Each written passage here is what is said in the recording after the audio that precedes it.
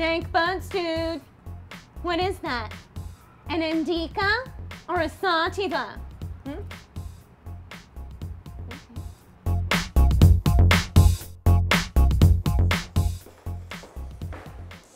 Excuse me. Wow. Has anyone ever told you look like a puffier Winona Ryder? Yes, well, that's because it's me. And it's my pleasure to welcome you to the Helio Cafe here in the heart of Silver Lake. Wait a minute, am I getting punked? Is this a hidden camera show? Where are the cameras? No, relax. There are no cameras. I'm preparing to star in a Netflix original series where I play a crime-solving barista who's also a really bad mom, and I decided to immerse myself. That's impressive. Do you know what you'd like to order? Yeah, I'll have an almond. No, you know what? I'll have a full-fat latte. Yeah. Got any sugar? Yes. The white stuff? Sure. Processed shit? Yeah, it's over there. Serve yourself. Fuck yeah. And where is the open microphone going to be held? You know, for people who want to do comedy out in the open? Oh, it's upstairs? Great. Thanks, Chief Friend. Wait, you didn't pay me. Ladies and gentlemen, give it up for Kadisha one more time. Oh my God. I just need a moment of reflection because I'm literally blown away by that performance. Such raw honesty and the way she talked about her addiction and abuse and made it funny. And I don't give a fuck how the manager at Color Me Mine defines indecent exposure or aggravated assault. Because I think I speak for everyone here when I say, Kadisha, baby, we love you. We love you. Okay, let's give a warm welcome. We have a first-time comic here at the Helio Cafe. Let's give it up for Esther.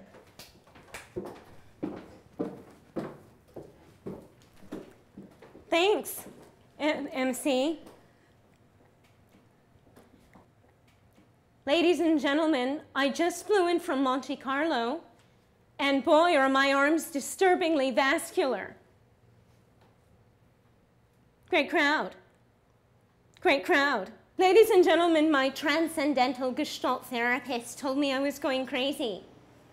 I said I wanted a second opinion, and he said, okay, you're also a narcissist.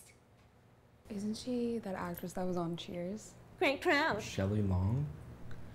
Oh, wait, no, she's Great crowd. She's that old lady on American Horror Story.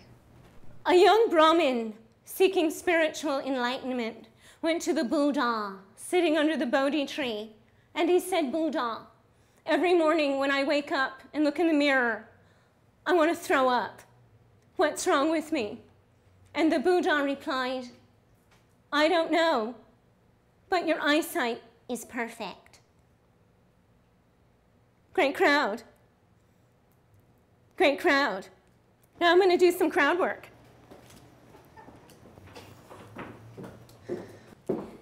Hey, what's your name? Frank. No eye contact. Great, Frank. Where are you from? Oh, well, I'm originally from Texas. I said no eye contact. If you can't follow the rules, I'm moving on. Done. Great. Ladies and gentlemen, I knew things were going downhill with my ex-boyfriend, Jesus, when I invited him over for sex and decided to play it cool and let him make the first move. He moved to Florida. Okay, ladies and gentlemen, let's give it up for Esther. What a great performance. You know what? I don't even care that you didn't laugh, okay? Because je suis le chat! Party, let's try. Oh my God, what are you doing? Hey, don't I know you from somewhere? Cher, what are you doing here? Are you freaking kidding me? The Helio Cafe has the best freaking coffee in LA. The only downside to schlepping to slum is sometimes I get mistaken for Joey Ramone. He's dead. I know, it makes it even that more painful. Words are like weapons. They wound you sometimes. No shit. I was terrible. I blew it. Listen, kid. I sucked. I couldn't relax. They hated me. You did great. It takes a lot of courage to do what you did. That's the difference between you and me. That's you and I. No, it's not. That's something Teresa Guaducci says to sound smart and ends up sounding like an idiot. You watch New Jersey Housewives? Well, more Turner Classic Movies and the Long Island Medium. You know, when I first went on stage, Sonny had to push me. You love Guidos. You like who you like. You know, the last guy I dated, I met on Facebook. And for the first 2 months, he thought I was a Cher impersonator. Can you believe it? Well, what are you doing next Friday? You want to come over to my house in Malibu for a dinner party?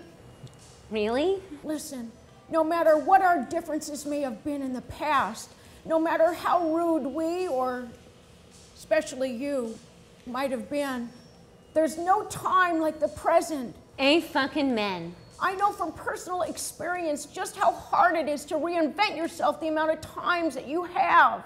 It's exhausting. I know, right? Men don't have to deal with that shit. All Steven Tyler has to do is rotate his scarf collection. And look consistently macabre in his beach plum.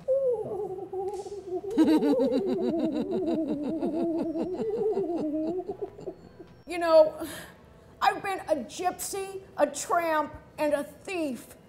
You know why I was so mad at Chaz?